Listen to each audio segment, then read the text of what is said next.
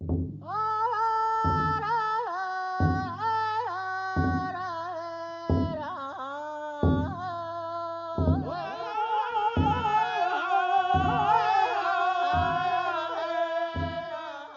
to Tell Me at syndicatednews.net. Today we're spending time with Kent Lebsock.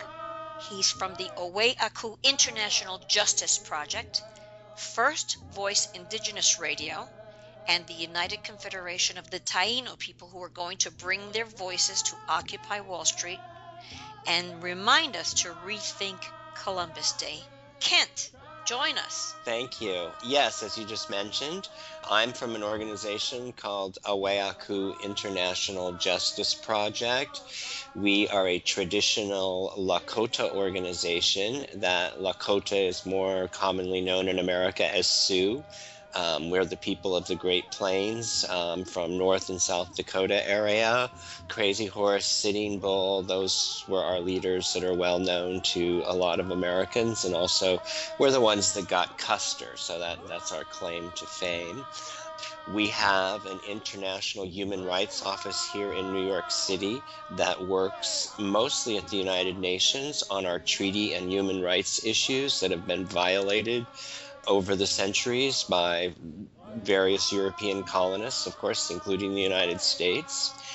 And as this Occupy Wall Street movement began to grow, we recognized the potential there for an alliance with what they were talking about, because we have suffered the excesses of American corporatism for generations now. And so when they invited us to participate today, we were happy to do it. And as you mentioned, there are some Taino organizations, which are the indigenous peoples of the Caribbean area, that Columbus, of course, first had contact with, that will also be participating. His name is Roberto Borrero. He'll be there. And we have a young woman from the Navajo Nation, also in the Southwest. Her name is Janine Yazi. And finally, Tiokasin Ghost Horse, who, like me, is Lakota. And he is the host of a radio program on WBAI here in New York City called First Voices Indigenous Radio. We also heard that Rosalie Little Thunder might be there. She's one of our elders from the West. She lives in Rapid City, but whenever we are participating in these events, Owe-Aku, as a traditional organization, before we say or do anything, we talk to our elders and our leaders back home, and we get permission for all of this. So I have been speaking with them and getting the ideas for the message we want to send out.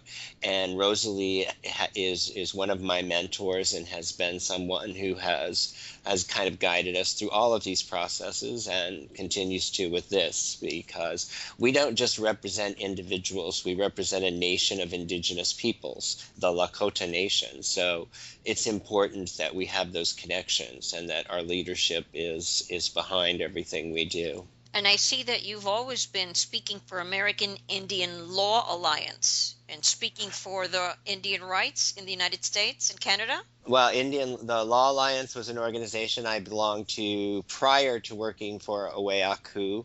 I've been with Owe-Aku. Owe-Aku focuses just on our nation. I'm now just working with my own people, the Lakota people. And the Law Alliance is an NGO at the United Nations, which isn't really attached to any specific Native group or Native nation. Well, you're going to join the movement at 5 p.m. today. It's going to be down at the Occupy Wall Street area in Zuccotti Park. I guess they're now calling it Liberty Park. Correct.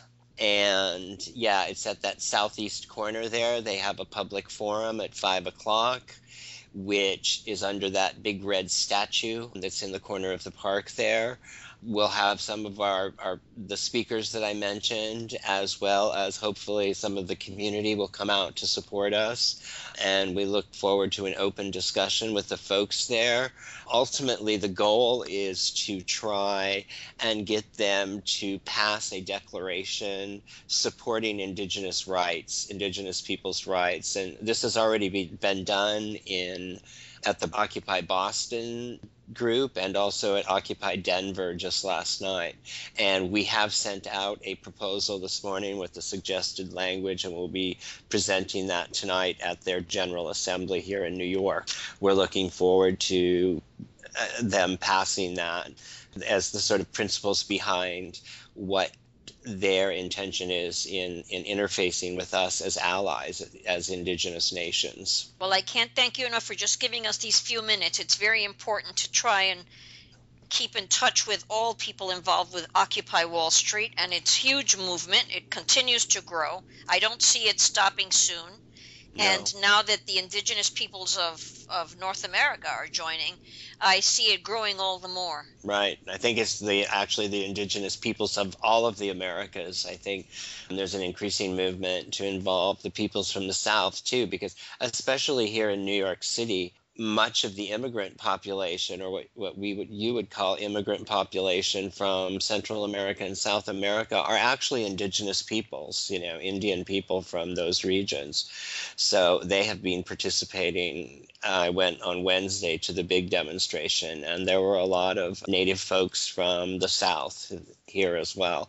So it's kind of, New York City for Indian people is the same as New York City for any other people. It's kind of I don't want to say melting pot because I hate that term, but a place where we all come together, and you can find all of us here. Well, perhaps we can call it a blending pot. Well, I can't thank you enough for taking the time. I know you're very busy considering you're involved with this program today at 5 o'clock, which is just 4 hours from now. So we want to get this on the air as quickly as possible. And thank you again, Kent. I really appreciate your help. No problem. Thank you so much for hearing our voices and putting us on the air. Thank you. Thank you so much.